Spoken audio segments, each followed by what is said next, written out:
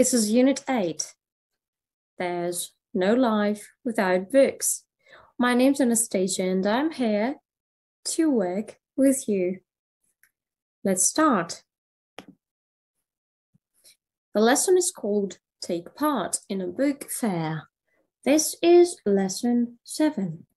First, let's answer the questions that I have prepared for you. What's the best book you have ever read? What's the best book you have read recently? Watch the video if you need to think your answer over. Let's answer one more question.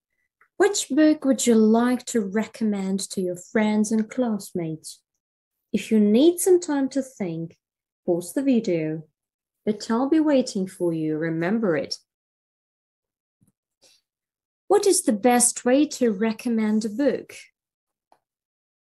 Definitely, this is to write a book review.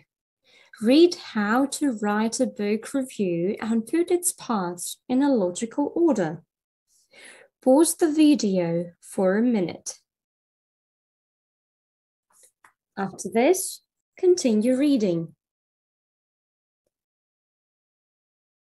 When you finish up, put the parts in logical order. If necessary, come back to the previous slides to fulfill the task. Pause the video if necessary. Still some more information about the review. Yes, if necessary, you pause the video, come back to the previous slides in order to put them all into a proper logical order. And when you finish up, you check your answers. B, D, A, C, G, E, F, I, H.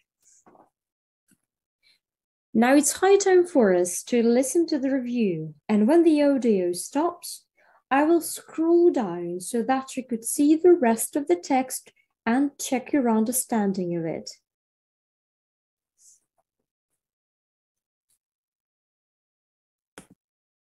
Unit 8, Lesson 7, Exercise 3E. Best Friends is a book by Jacqueline Wilson, who is the author of more than 100 works, including award-winning books The Suitcase Kid, The Lottie Project, Bad Girls, The Story of Tracy Beaker, Vicky Angel, and the Girls 4-book series. Best Friends is about a little girl called Gemma. She's a tomboy, always getting into trouble and annoying adults. But she's actually a lovely, real, believable child whom you can't but like. Her best friend is Alice, though they are completely the opposite. Alice is very girly with her dolls, ballet classes, and pretty party dresses. They have been friends all their lives as they were born in the same hospital on the same day. They have celebrated all their birthdays together and have always been best friends, hoping it will be so forever. But then Alice's father gets a new job and they have to move house. The girls hate the idea of being separated, so they make up a plan to run away together. But what happens then? You'll have to read the book yourself to learn it. Best Friends examines the ending of one friendship and the beginning of a new one. But the author does not only examine the main characters. We also discover the relationships between children and their parents. Sometimes Gemma and Alice believe their parents are being unkind, but they also understand how helpful, kind, and loving they are. We can also see the relationships between children and their grandparents. All of these are described in a realistic and believable way, where love is placed at the top, which is a great positive message for readers. Overall, The book is really fascinating, enjoyable, and encouraging. The characters are so realistic that you are transported into their world and become part of it. It's an excellent read. Though it is more of a girly book than one for boys, everyone, including girls, boys, and grown-ups, will find something interesting for themselves. Once they start reading it, they will end up swallowing 100 pages at one sitting and only stopping because it's late at night.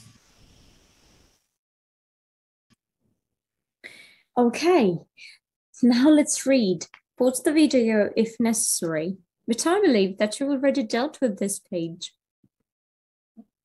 That's why right now, continue reading, pause the video, attention to the word at the very bottom of the page, relationships stands for отношения.